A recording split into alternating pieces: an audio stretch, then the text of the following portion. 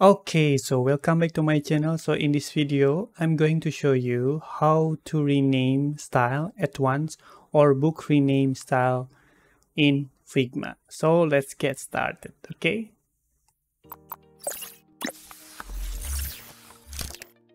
Okay, I give you one case as example. So I would like to rename the primary color group color style as PR10 to 110. So by default, the Figma apps doesn't have the feature or function to book rename color style. So you need to rename one by one. And how to do that? And you need to run a plugin. So the plugin, so you need to run plugin. So you need to click the resource and plugin, and you can find rename style. Okay, and will be shown here.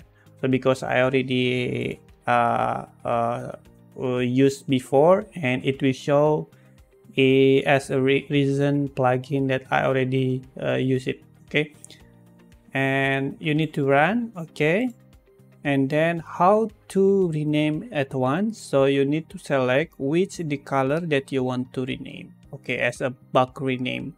So I would like to from primary to primary 100 to 110, yeah, and I would like to change. Okay, I will.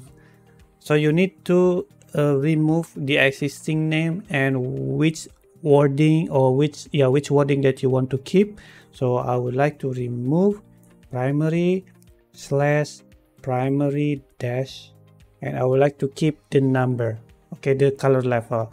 And then I would like to rename primary slash means as a group, and I would like to add PR. I would like to make it the color as simple as possible as for the naming.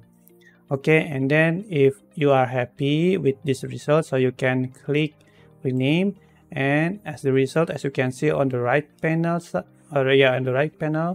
as the color name has been changed. Okay, yeah, I think that's all for the tutorial. Okay, that's the video tutorial. So if you have questions, so you can leave a comment. So please consider like my video and don't forget to subscribe my channel. See you soon and bye bye.